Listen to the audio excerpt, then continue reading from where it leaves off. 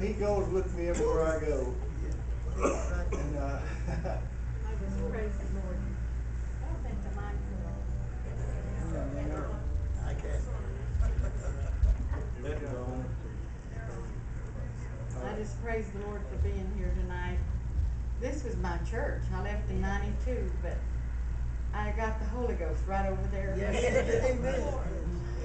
And when I see that place, I think of it so often. Right. I'll never forget that night. I'll never be the same. And you know, later on, the Lord healed me of that fear. Yes, He did. Remember that fear I had? I never could yield to the Spirit. And I was so scared to get in front of people. I didn't like to walk down in front of people. And I don't know if it was pride or what, but it was fear. I couldn't stand it. I couldn't. And when the Lord would deal with me to sing a song or get up, I'd be sitting way back there in the back, and I'd have to walk down in front of the people. And I didn't want to do it, but I wanted to obey the Lord. And every time I'd get up here, the Lord would set me free on something. You know, about the healing that lady was talking about, that sister back there.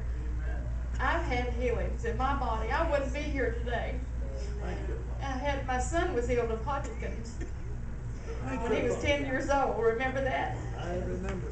And every time you go through things, and you'll get a little bit closer to God. Praise Him in the trials. Praise Him when you go through things, because that is brought to you to bring you closer to Him. And we need to get our roots down and get grounded. And I just look around and I see people I know, and they're still here. Praise the Lord. Still fighting on. Still fighting the fight. And when you get your eyes on that goal, that mark of, you know, and follow that path that God has put in front of us. He showed me that path one time back in '82. And I'll never forget that too. And I wrote a song about that, but I'm not going to sing that tonight. I feel led to sing about the blood of Jesus Christ that heals us. Thank you.